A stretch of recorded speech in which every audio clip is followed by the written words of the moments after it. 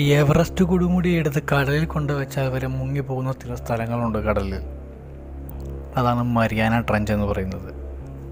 നമ്മൾ ഇന്നേ വരെ അറിഞ്ഞതിൽ വെച്ച് ഏറ്റവും അഗാധമായ സ്ഥലം. കരയിൽ തലയുയർത്തി നിൽക്കുന്ന എവറസ്റ്റ് കൊടുമുടി പോലും ശാന്തസമുദ്രത്തിൽ സ്ഥിതി ചെയ്യുന്ന മരിയാന ട്രെഞ്ചിൽ കൊണ്ടുവച്ചാൽ മുങ്ങിപ്പോകും. മരിയാന ട്രെഞ്ച് 11 കിലോമീറ്റർ ആഴം. അതാണ് നമ്മളെല്ലാവരെയും അമ്പരപ്പിക്കുന്നത്. മരിയാന ട്രെഞ്ചിലേക്കുള്ള ഓരോ യാത്രകളും മനുഷ്യന് എന്നും കൗതുകവും അതിലേറെ അത്ഭുതവും നൽകിക്കൊണ്ടിരിക്കും. ഈ ട്രെഞ്ചിന് 69 കിലോമീറ്റർ വീതിയുണ്ട്. വാങ് ദ്വീപിൻ്റെ തെക്ക് കിഴക്ക് മുതൽ മരിയാന ദ്വീപുകളുടെ വടക്ക് പടിഞ്ഞാറ് വരെ 2500 കിലോമീറ്റർ നീളത്തിൽ വ്യാപിച്ചു കിടക്കുന്ന ഭൂമിയിലെ ഏറ്റവും ആഴമേറിയ ഭാഗമാണ് ചലഞ്ചർ ഡീപ്പ്. സമുദ്രങ്ങളിൽ ഏറ്റവും ആഴമേറിയതും ഭൂമിയിലെ ഏറ്റവും അഗാധമായ സ്ഥലവും ഒന്ന് തന്നെയാണ് മരിയാന ട്രെഞ്ച്. 11 കിലോമീറ്റർ ആഴമെന്ന് പറയുമ്പോൾ വിശ്വസിക്കാൻ തോന്നുന്നില്ലല്ലേ? വിശ്വസിച്ചേ പറ്റൂ. 170 മില്യൺ പഴക്കമുള്ള അടിത്തട്ടാണ് ഈ കടലിൻ്റേത് എന്ന് പറയുമ്പോൾ മറ്റൊരു അവിശ്വസനീയതയിലേക്കാണ് നമ്മളെ അത് കൂട്ടിക്കൊണ്ടു പോകുന്നത്. ഇവിടെ ജലത്തിൻ്റെ മർദ്ദമെന്ന് പറയുന്നത് 1 സ്ക്വയർ ഫീറ്റിൽ 8 ടണ്ണോളം വരും.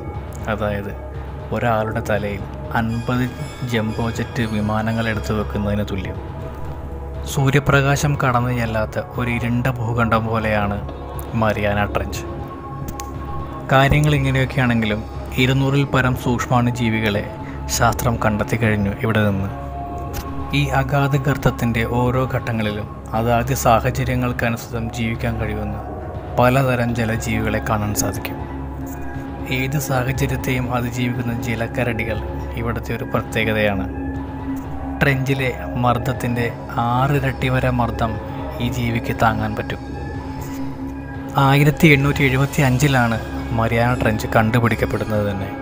1957-ൽ സോവിയറ്റ് റഷ്യയുടെ റിസർച്ച് കപ്പലായ വിദ്യാസ് ഇതിൻ്റെ ആഴം 11,034 മീറ്റർ ആണെന്ന് കണ്ടെത്തി.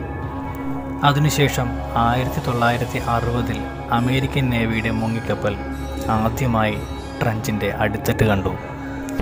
പിന്നീട് 1995-ൽ ജപ്പാൻ്റെ മുങ്ങിക്കപ്പൽ ട്രെഞ്ചിൻ്റെ അടിത്തട്ടിൽ നിന്നും സാമ്പിളുകൾ ശേഖരിച്ചു.